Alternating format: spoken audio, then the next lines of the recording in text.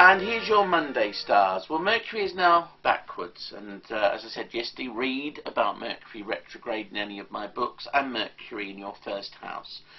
This is about putting your mind to things, not deciding and not choosing.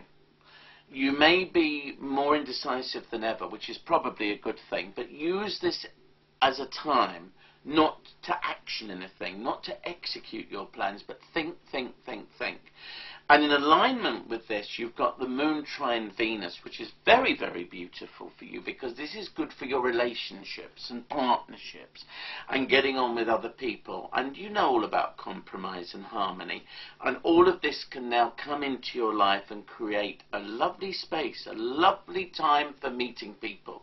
You're either going to meet the love of your life, or you're going to meet someone who you absolutely adore, and they're you.